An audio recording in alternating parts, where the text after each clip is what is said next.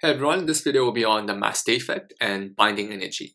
When scientists calculate the mass of the atom, they realize that it is smaller than the total mass of particles that make up the atom. In other words, the combined mass of protons, neutrons, and electrons were found to be heavier than the actual mass of the atom. Here's an example. The combined mass of particles in a hydrogen-2 atom is 2.16490 atomic mass units, AMU, while its actual mass is slightly smaller, 2.014102 AMU. This is also true for a nucleus. The combined mass of the nucleons in the nucleus is also greater than the actual mass of the nucleus, which is also known as the nuclear mass. The difference in mass between the atom or nucleus and its constituents is known as the mass defect. The reason why we have this mass defect is because the mass is partially converted into energy when an atom or nucleus is being formed. This energy is known as binding energy. The amount of binding energy formed from the mass defect can be calculated using the mass and energy equivalence principle, E equals mc squared. Binding energy is the energy absorbed when an atom or nucleus is broken apart. This should make sense because energy is required to break the attractive forces present in an atom. Conversely, binding energy is released when an atom or nucleus is being formed. For example, if this particular nucleus has a binding energy of 0.1 mega electron volts, when it is broken apart, it will absorb 0.1 MeV of energy to form the constituent nucleons in the nucleus. And when the nucleus is reformed from these four particles, the same amount of energy, so 0.1 MeV, is released. So what you need to know is that binding energy is absorbed when the nucleus or atom is broken apart, and the same amount of energy is released when the nucleus or atom is being formed. Let's look at a more detailed example of calculating the binding energy.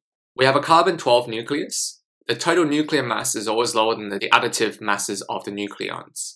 And in a carbon-12 nucleus, because it's got an atomic number of 6, it has 6 protons and 6 neutrons. By adding the masses of these nucleons together, we can find the mass of the nucleons. The actual mass of the carbon-12 nucleus is 12 atomic mass units. We can convert this into kilograms by timesing the conversion. As you can see here, the mass of the nucleus itself is slightly smaller than the mass of the nucleons combined together. So if we find the mass defect by subtracting and find the difference between the two masses, and timesing this by the speed of light squared, we can then calculate the binding energy of the carbon-12 nucleus in joules. The binding energy of nuclides depends on their composition. This is why binding energy varies among nuclides. The binding energy per nucleon, that is the binding energy divided by the total number of nucleons in a nucleus, also varies among nuclides.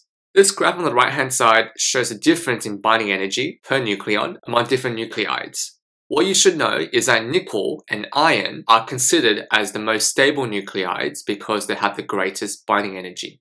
This is also the reason why iron is the heaviest element produced by nuclear fusion in stars.